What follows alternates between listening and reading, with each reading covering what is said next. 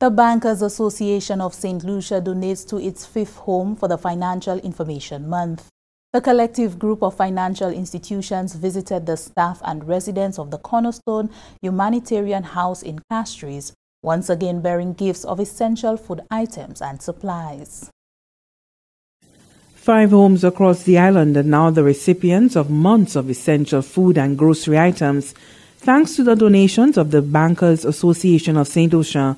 During the month of October, representatives from 11 competing financial institutions journeyed to the Villa St. Joseph Home for the Elderly in Dennery, the St. Lucia Rainbow Children Home, the New Beginnings Transit Home, the Mortgage Club 60, an adult daycare center in Choiseul, and lastly, the Cornerstone Humanitarian House, with a lot more than just warm smiles. We are so pleased that Financial Information Month has afforded us the opportunity not only to impart financial literacy as part of our strategy, but also to meet with people in the community, those who are more in need, and to share with them some of the items we can purchase as an association. Financial Information Month is an annual educational campaign created by the Eastern Caribbean Central Bank, the ECCB, in 2002. According to local representative of the ECCB, these donations really highlight the humanitarian side of the banking sector.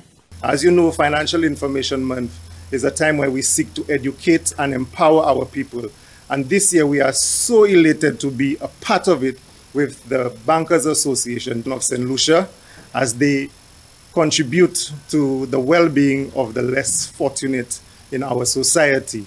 Representative of the Division of Human Services, Andrea Alcide, says the Cornerstone Humanitarian House has been open to persons who are homeless and destitute for approximately 23 years. The sole purpose of this institution is really to house persons who are destitute, who don't have family and nowhere to go. We see now the influx of the persons getting older, so we really have a lot of older persons here, and we're very grateful for this beautiful gesture of food items, and we know it's going to go a long way for us, particularly now in the current situation that we're facing. The Cornerstone Humanitarian House currently accommodates 28 residents. The Bankers Association of St. Lucia made food donations to a total of 5 homes, 2 homes for children and 3 for the elderly. From the Government Information Service, Lucia Joseph reporting.